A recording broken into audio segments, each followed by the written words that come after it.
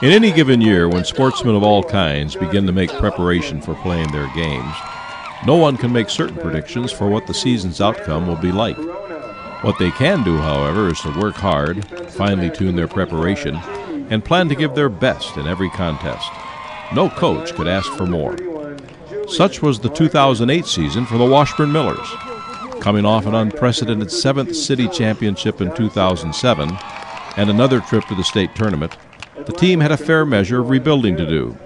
By season's end, however, even though they would be denied going to state this year, they chalked up an impressive one-loss record of 8 wins and 2 losses, won an impressive 8th city championship in a row, took the Twin City crown, earned the victory in the first round of the playoffs, and had a number of players that received awards for their efforts on the field this year. Here's a game-by-game peek at the season, complete with a word from the players themselves. In the waning heat of August, the Millers opened up the 2008 campaign against the Edison Tommies. It was once again a night for the JV to gain precious experience as the varsity put the game out of reach early. At game end, the score was 53-6.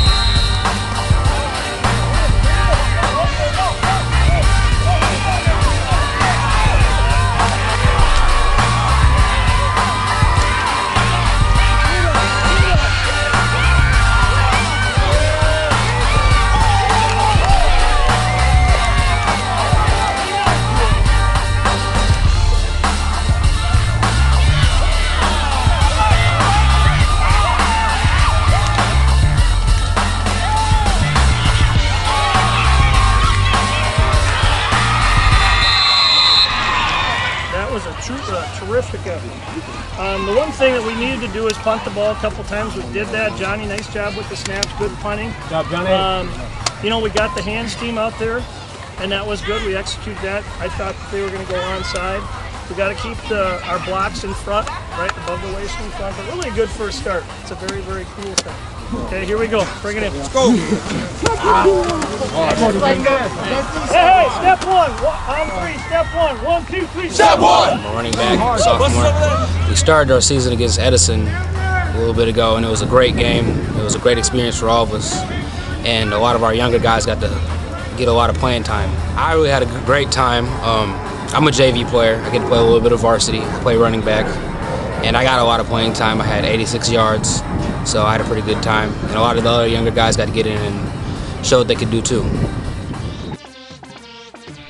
Henry High School looked formidable in the early going, but Washburn finally took control of the game, sealing a 37-0 shutout against the Patriots.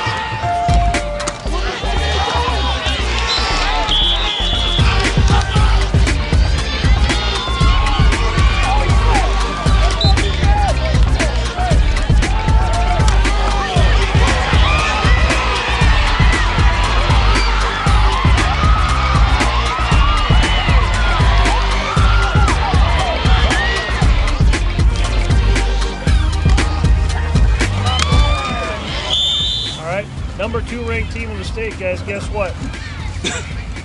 We make a little history. We did last year, right? We're still talking about it, but now we got the Hornets, and they're going to play on natural grass, and I don't know if they know how to do it. Here we go. Natural grass on 3. 1, 2, 3. Natural grass! We played Henry today. Started off a little slow, had a few mistakes. But, second quarter we started rolling. Everybody started getting attached to the team. People started cheering. We got it together. And then comes from a close game, to a far game, but they played good. So congratulations to Henry. Washburn played well in the first half of their contest against non-conference rival Edina. They led at halftime. However, an avalanche of back-to-back bad breaks, which the Hornets took advantage of in the second half, gave them the victory, and the Millers their only loss of the regular season on this crisp autumn evening.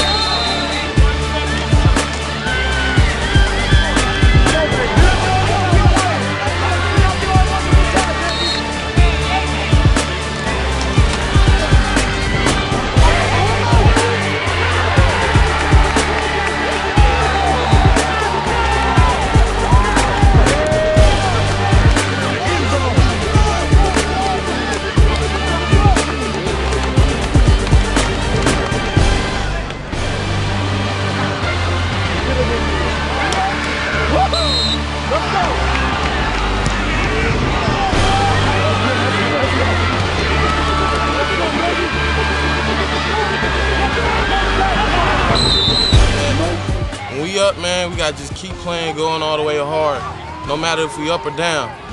We got down in the second half, and we dropped our heads. We got to keep it up all the time. So that's how I feel. That's why the game ended like that. But yeah, we had a good game. The first half, second half, we didn't come out like we did in the first half, and that's why the scoring did. And that's what I learned. The Millers had victory on their minds after a week of checking their resolve, and they took it out on the Roosevelt Teddies, denying them any score in the game and chalking up 60 points themselves.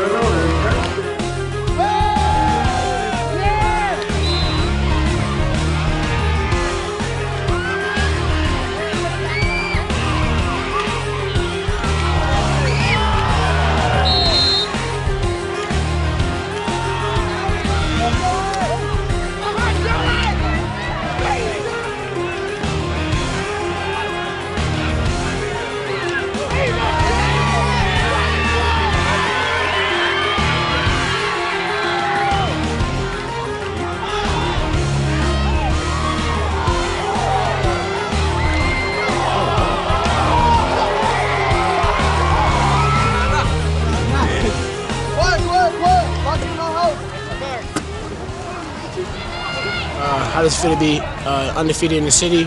I mean, you know, it feels good. I mean, we all got our heads clean and we, you know, just work hard to practice. And I mean, us beat all the city teams is a good head start for the playoffs. And I'm just excited. This will be my last year and we're still undefeated. And I mean, we're still, you know, blowing out teams the way we should. So I mean, I feel proud of my team and this is my last year, so I go out with a bang. The 45-8 score of this game, another step toward the city crown, showed not only mental preparedness, but also physical opportunism as Washburn handled the South Tigers for yet another win.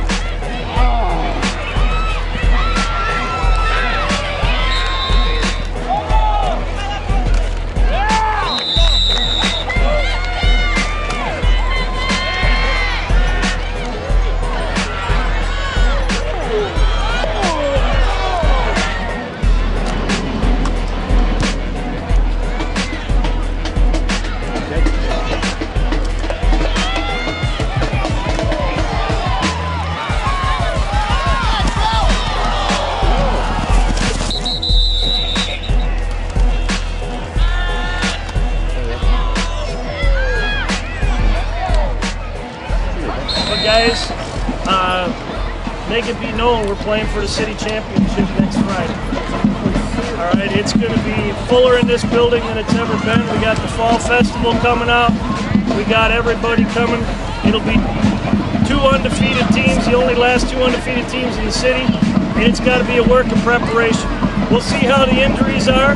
If we have to play without, we'll play without. We're hoping to have them both with us and all that kind of stuff. But let's get after it. Great effort today. Back end on 3. 1, 2, 3. Back end. This is a big win for us. Last year we came down to the last play, and we wanted to make sure it didn't happen. So we wanted to come out and make a big statement right off the bat, and that's what we did. In a spirited contest, which was in fact the game that would decide the city championship, the Millers came to play, outplaying the Lakers and outscoring them 63-38 in a satisfying victory.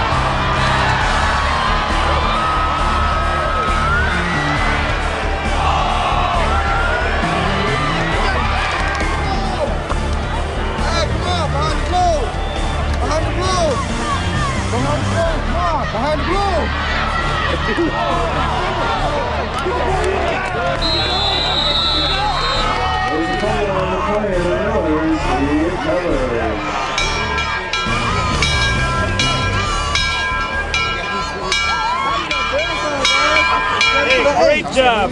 Hey, you know what? We haven't had to get after you at all, right? We got after you a little bit at halftime. Way to respond to it, seniors especially. I'm really proud of you. You know, we made a couple mistakes, both with how we played and how we handled a couple situations. But I'm really proud the way those guys who had those mistakes rebounded, and that's what it's about. It's about progress. It's about getting better. And guys, that's 8 in a row. But you know what? In order for it to be only ours, We got to take care of the Polars next week, so let's get in here. Let's go. 8 on 3, 1, 2, 3. 8! Winning the city championship means to me that, you know, we keep another streak going, another winning streak in the city, you know, staying undefeated, really keeping our composure, playing a good game, playing tough football like we usually do. Some of the things about this game that were good for us was we had a good running game, about 7 yards on the ground every play, every time we ran the ball. The line, they blocked, the running backs ran, the receivers blocked, and then we had a lot of a good passing game. 4 touchdowns in the air. You know, we had a lot of highlights. You know, things went great. First half, you know, we was a little slow. Second half, we picked it up. We played like a team, and we did what we did. We won. Some of the highlights for me were that we didn't play as a team in the first half, but after the first half, you know, coaches gave us a little speech. Then everybody stood up and did their jobs, and we played as a team, and we accomplished our goal. And we got one more game for the real city champions, but it's basically it. The warmest thing about this sunny Friday afternoon contest between the North Polars and the Millers was the temperature. The Millers froze out the Polars in their third shutout of the season, 41-0.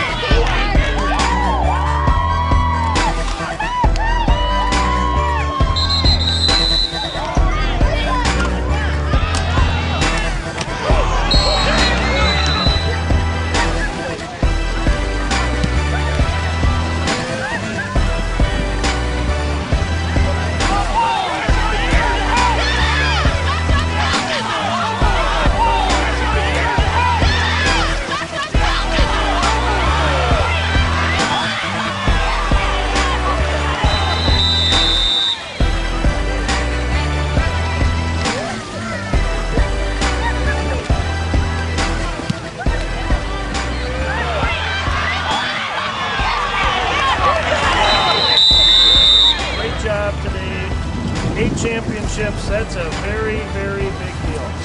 And that's not an easy thing to do, but way to work hard. Here we go, good job. 8 on 3, 1, 2, 3. Hey!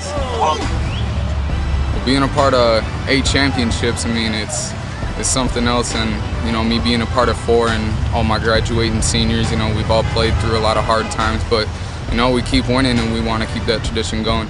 About North, they're great athletes, man. I mean, you can't fold over on North. They'll bring it to you. And we had to come in this game prepared, and we did. That's why we came out with the W. When number 1 in Minneapolis met number 1 in St. Paul, more was on the line than merely bragging rights.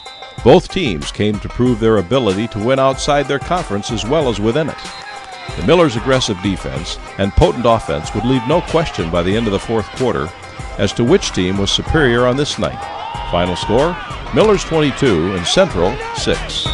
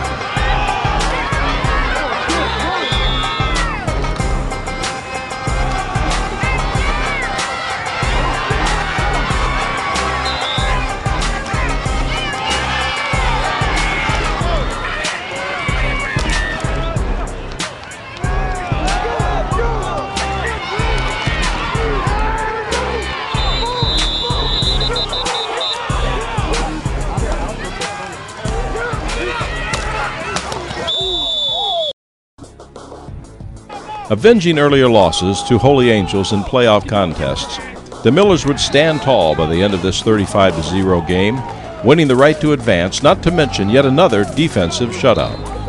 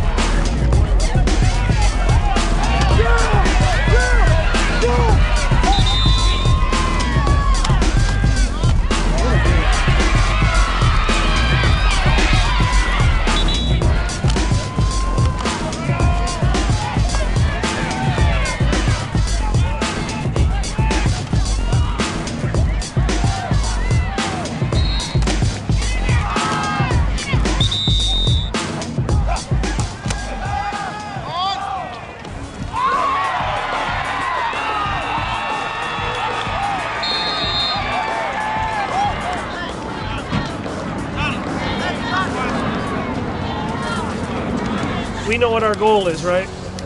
And I really appreciate the way that we played as a team in the second half. Good job. Here we go. Team on three. 1, 2, 3. Team! It feels really great to beat Holy Angels because ever since I've been here, we ain't never beat them if it's in the first or the second round. So it feels real good to go and beat them, especially like that, 35-0. That would make sense. D played a good game.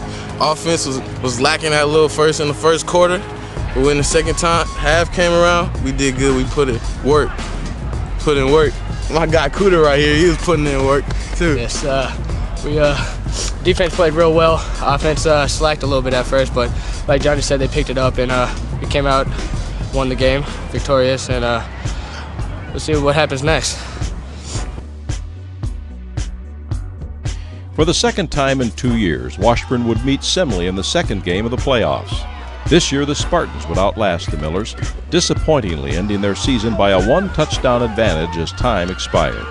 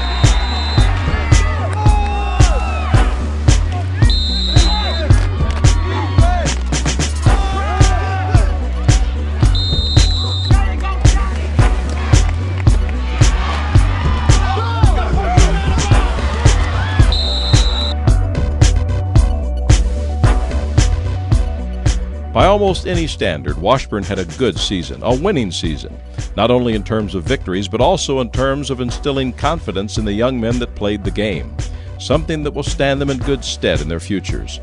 Join us again next season as the Millers embark on yet another campaign in an effort to continue the winning tradition.